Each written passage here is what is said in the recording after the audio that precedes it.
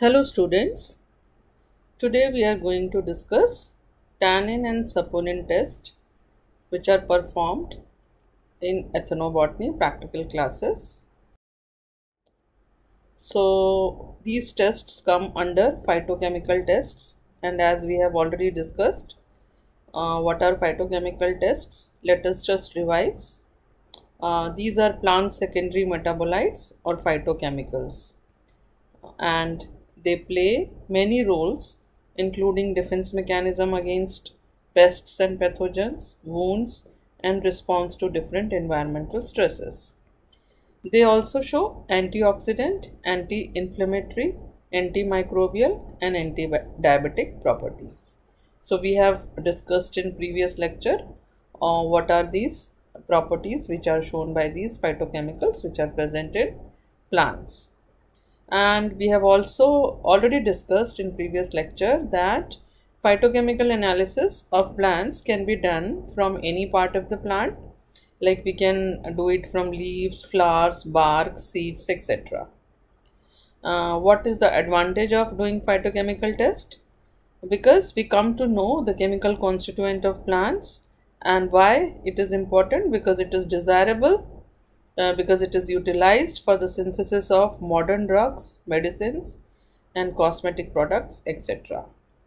And there are many phytochemicals which are present in plant, and these include drugs which are of importance, medicinal importance, and which are present in these plants as secondary metabolites, and they belong to different groups like alkaloids, steroids, tannins, glycosides, phenols, flavonoids, saponin, etc. So in the previous lecture we have discussed what are alkaloids, and we discussed the procedure or the protocol to test alkaloids. In this lecture we will be discussing what are tannins, their tests, as well as we will be discussing about saponins and their tests. So what are tannins?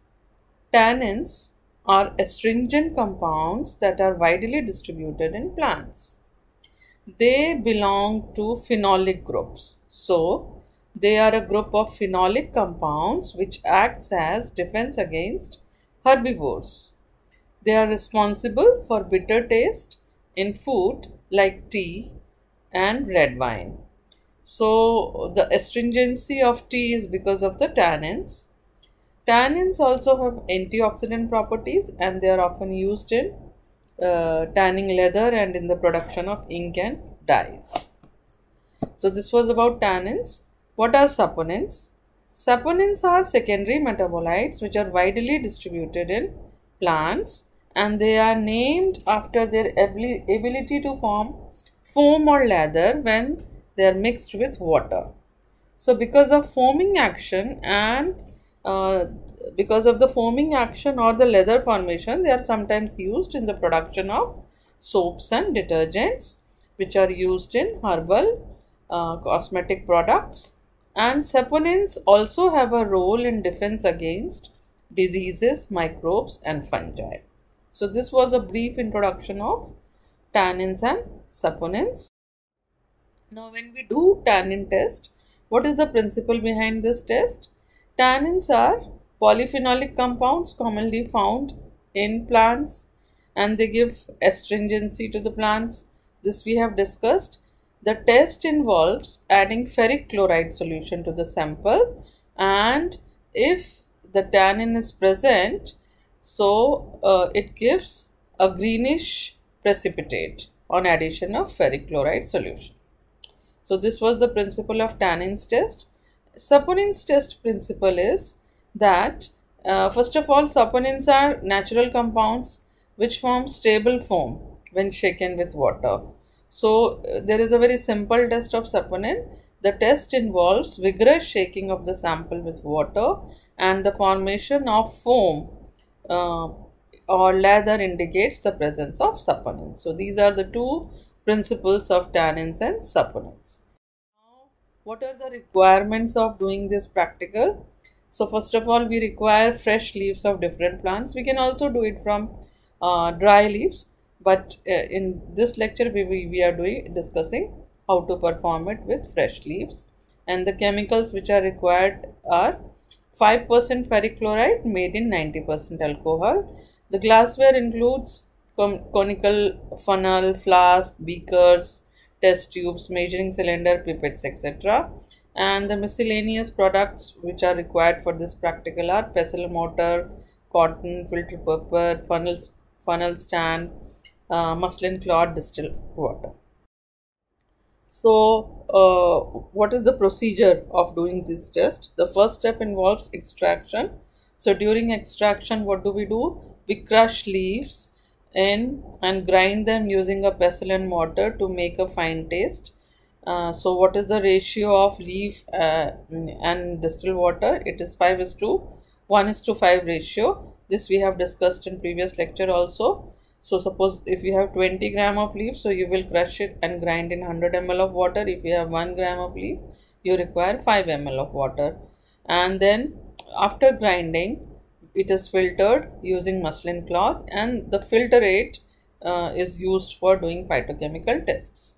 So for the test of tannins, which is also called ferric chloride test, take 2 ml of this extract, add 2 ml of distilled water in a test tube, and add a few drops of 5% ferric chloride solution in 90% alcohol, which is made in 90% alcohol, and the formation of a green precipitate gives the indication that the tannins are present in the sample.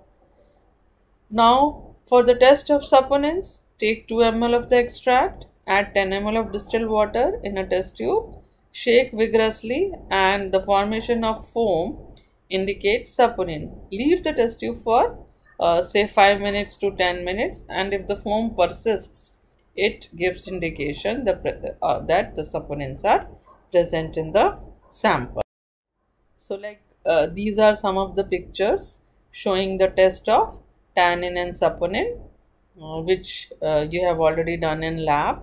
So like in the first picture, which is of sizes quadrangularis, which is also called harjod in Hindi.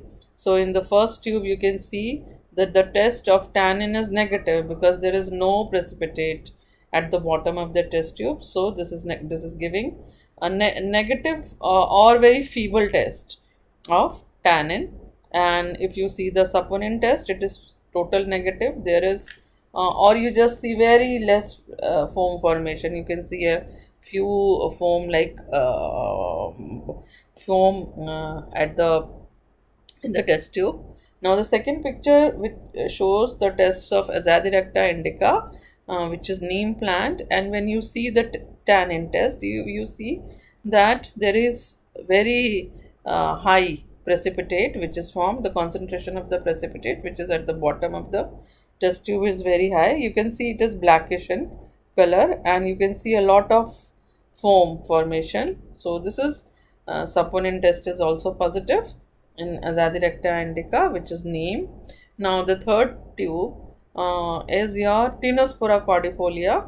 Third picture shows the red one, the marked in red one, text is marked in red one. So this is Tinospora cordifolia, which is also called Giloy. So you can see that saponin test is positive and tannin test is also positive. But when you compare it with Azadirachta indica, you can see it has less precipitate compared to neem. Now you can see the next picture is of Elaeocarpus genitrus, which is your Rudraksh. So you can see the saponin test is also positive. You can see lot of foam formation, and the tannin test is also positive here. There is lot of green precipitate at the bottom of the test tube, and you can also see the precipitate, some granules of or the molecules of precipitate sticking to the test tube. And then the last picture is of Xanthellum album, which is your sandalwood. So you can see the tannin test. The precipitate has formed, and it will settle down at the bottom of test tube after some time.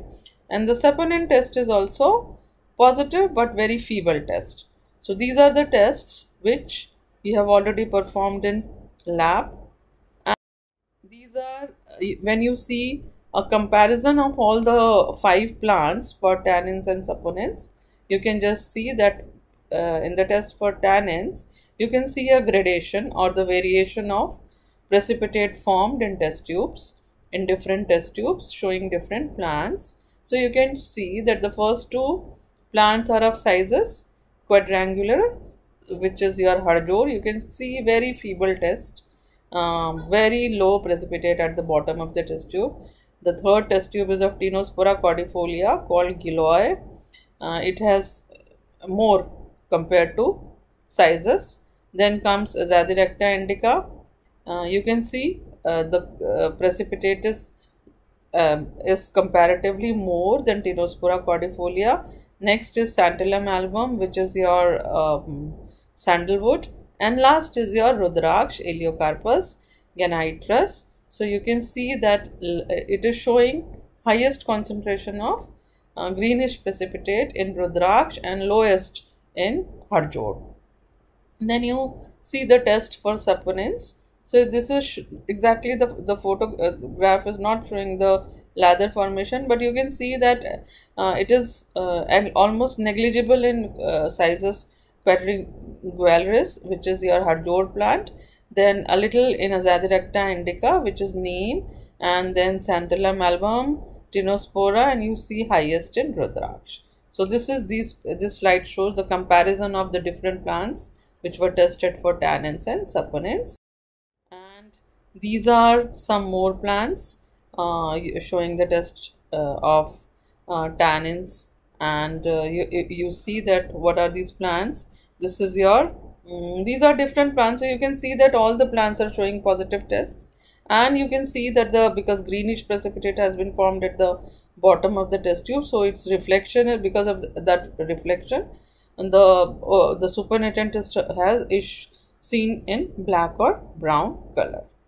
So this is the comparison of saponin test done for different plants, and you can see that very few plants are showing the test positive for saponins, although the pictures are actually not overlapping with the test tube rack, and you cannot see the foam formation, but you know that this is a very simple test, and the lather formation or foam formation gives the indication that saponin is present.